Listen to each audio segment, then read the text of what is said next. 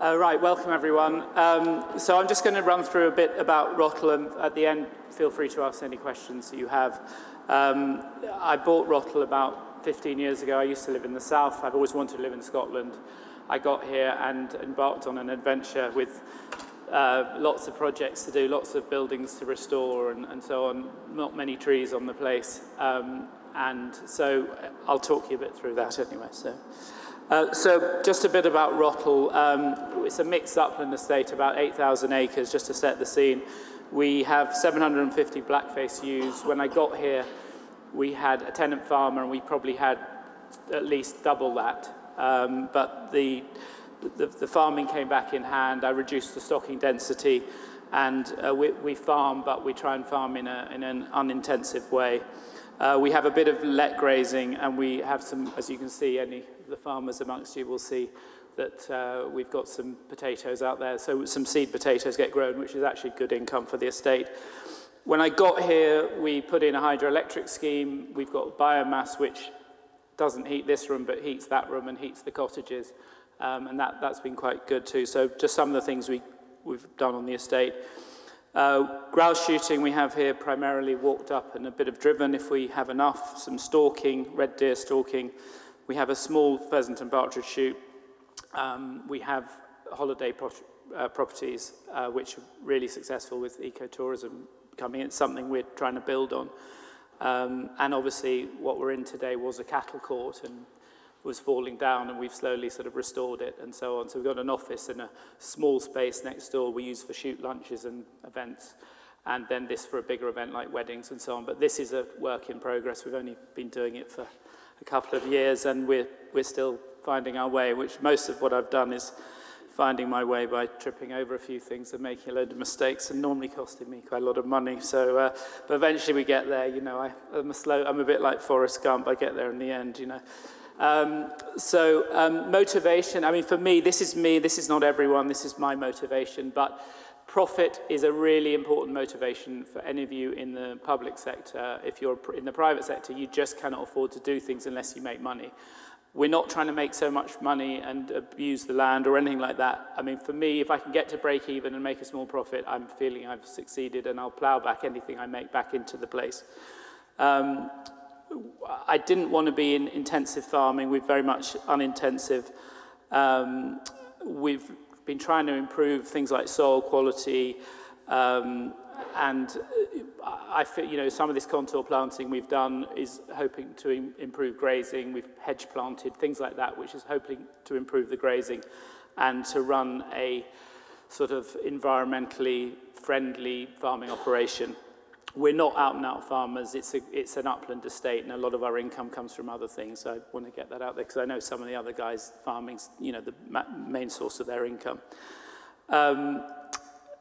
The grouse and the stalking and the fishing are very much my passion. I enjoy it, and it brings in money. So we try and do it. We let some, and when I keep some for myself. So, but it does bring in good money. And what we do is we let it with the lodge, the main house, so we have parties in, and actually when you have people to stay, obviously you make a lot more money than just people turning up to shoot. So we try and build in packages of holidays where they maybe come and they do a couple of days stalking, a couple of days walked up grouse, and then they stay in the house for a week and blah, blah, blah. And that makes sense financially for us.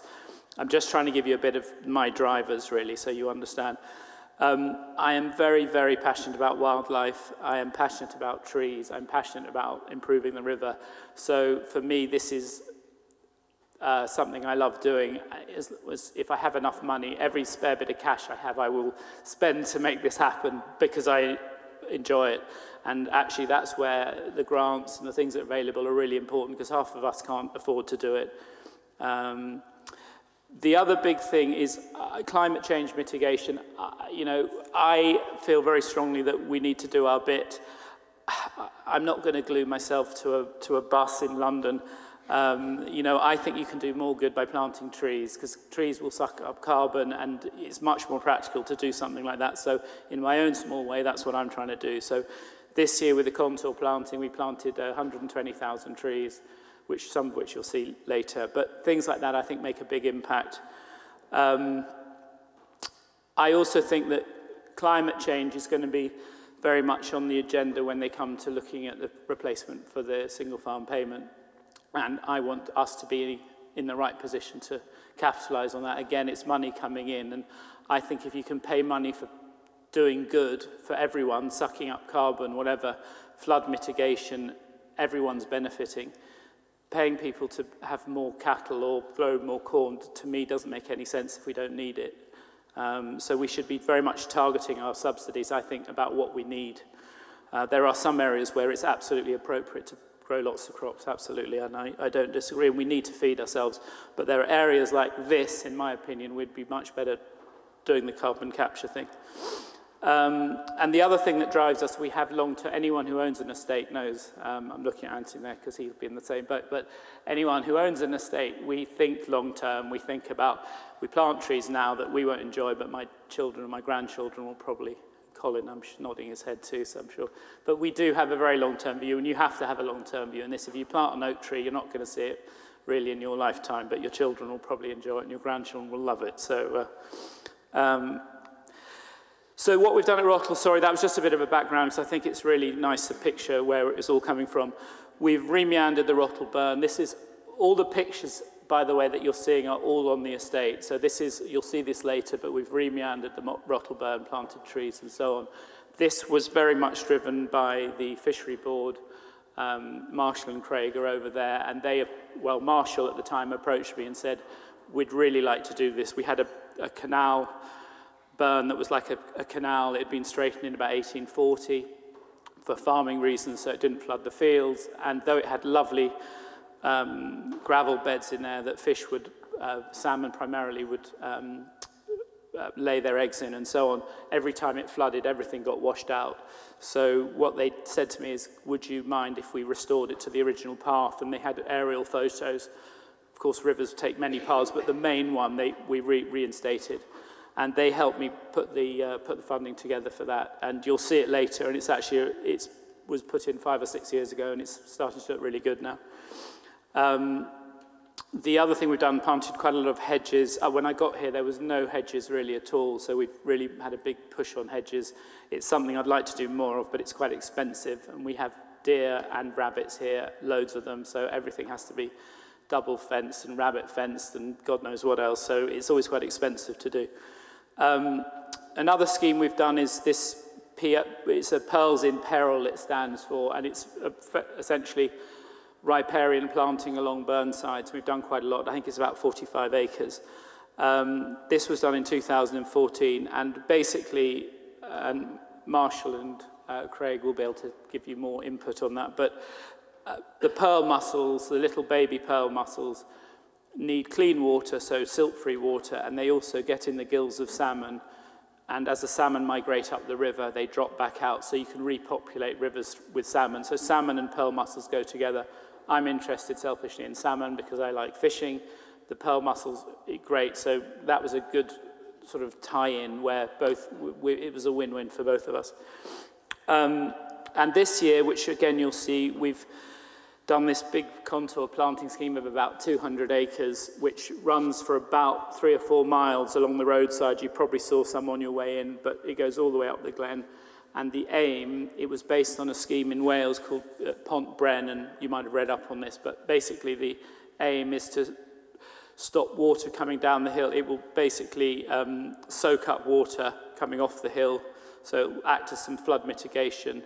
It's obviously the environmental benefits of having native species planted, and it will improve the quality of water coming off the hill, improve the grazing below it, in theory, and also capture carbon. So it's a kind of a win-win thing. The Fishery Board were very keen to do this for the river, and we had various different people dropping in. I'll go on to funding, but we had SRDP and all sorts coming from that. So these are some more things I've done. I'm in an EECS scheme. EECS is, to me, if you need to tie EECS into what you're already doing, because if you try and follow the money in EECS, you'll end up having to turn yourselves in circles trying to comply with all the rules and regulations. So what we did is we looked at what we did and we said, what do we do and how could we incorporate EECS in how we operate? And we put a scheme together that worked the way we worked. So we graze certain fields, you can only graze for a certain amount of time, but we said that's fine because they go on the hill, and so we could comply with everything. So my advice on if anyone going into EECS is look at what you do now and then try and tie it in with what you're doing now. We dug some wader scrapes and stuff like that, and that's important. We have a huge wader population here, which is great, and it's something I'm nervous about because everywhere else it seems to be crashing, so I'm really trying to work hard to make sure ours is sustained. We've just gone into a peatland restoration project, but we're not doing that till January. I was hoping to have that done. And there's some birch natural regen, which I'll show you later, and there's ongoing work with the fishery board to improve the river, so that's just some of the things we're working on.